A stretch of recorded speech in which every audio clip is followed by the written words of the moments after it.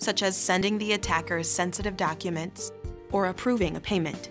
Because targeted attacks are so personalized and take more effort, they are less common, but more difficult to detect.